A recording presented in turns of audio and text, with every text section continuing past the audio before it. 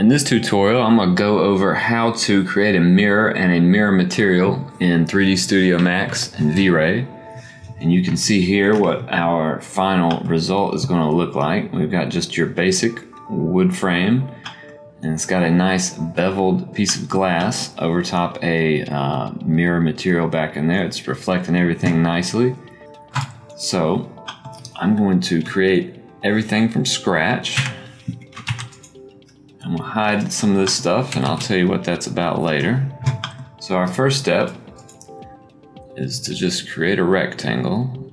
We're going to do 48 by 36, which is a pretty standard size for a mirror. I'm going to drop that down to where I had it framed earlier. I'm going to add an edit poly modifier on top of that. And we're going to create the frame by using the inset tool, 2 inches.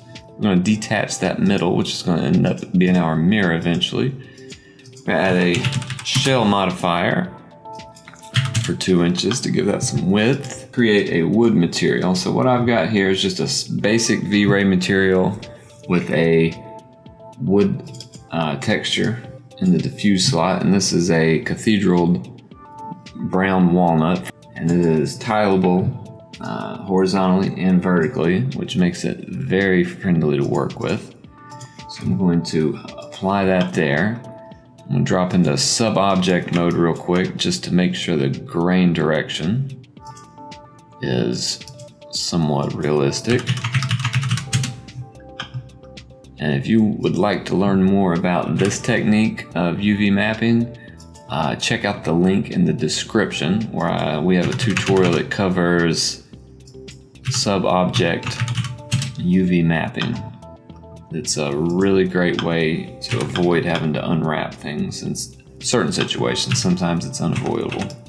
Our inner part here that's going to be a mirror is actually going to be 3 objects.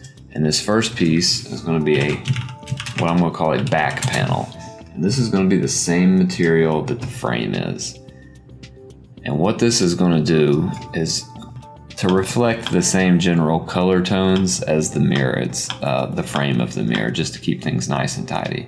And in the real world, most mirrors also have a back panel that's either of the same grain, or for a cheaper mirror, it's usually just like a flat matte black. The first thing we want to do with this is we're going to add a shell modifier. We're going to make it a 1/16 of an inch thick, just to give it a little bit of thickness. And the next object that we want to create is our actual mirror. And we want to snap that by pressing the S key. We're going to drag that flush with the front of our back panel.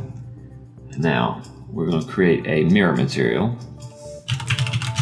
In your diffuse channel, you want just a solid black. In the reflect slot, you want a 255 white. And you want to turn your fresnel reflections off. So this is what that's going to look like.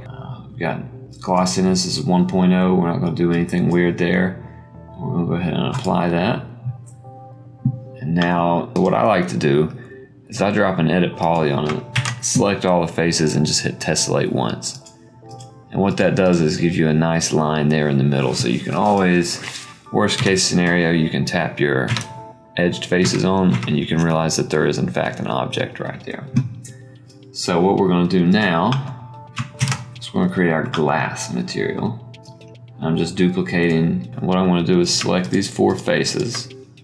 I'm going to bevel those. I'm going to add another 1/16 of an inch, and then I'm going to drop that in 1 1/4 inches.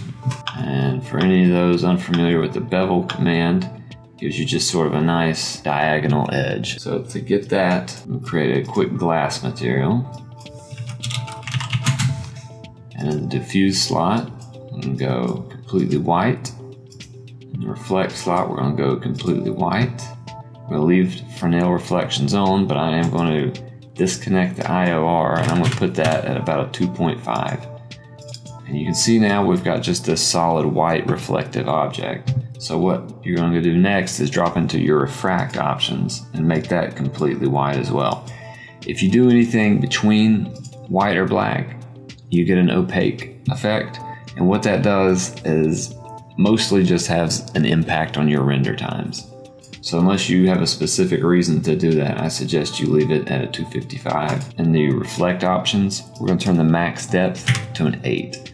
And that's going to give us a little bit more pop. Now what I like to do is just group all this together. I'm going to call it mirror. Ready to see what this looks like. And real quick, I'm going to show you just the basic scene that I have set up around this, so you can understand what's going on in the rendering. I've got a physical camera, just a basic VRay dome light, and I've got a plane back here that just has a picture of the Codex bedroom collection from the render node catalog. And that's just to give our mirror something to reflect other than a plain white background. So let's hit render and see what happens.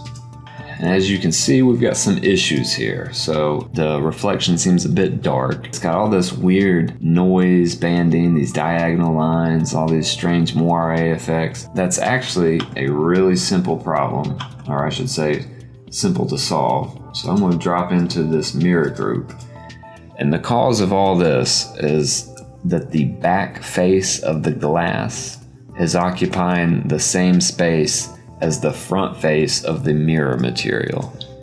And to solve that, all you have to do is separate them a little bit. And when I say a little bit, I mean just as little as you can imagine. When we hit render, that should be gone. As you can see, our reflection is now nice and crisp. There's none of that noise and there's none of the darkness at the top. You can see where the beveled edge comes in, adds a nice effect, breaks up any edges leading into it. You can't see it here, but it catches a little bit of the highlight from the VRay dome light overhead. And that's how you create a mirror and mirror materials in 3D Studio Max and VRay.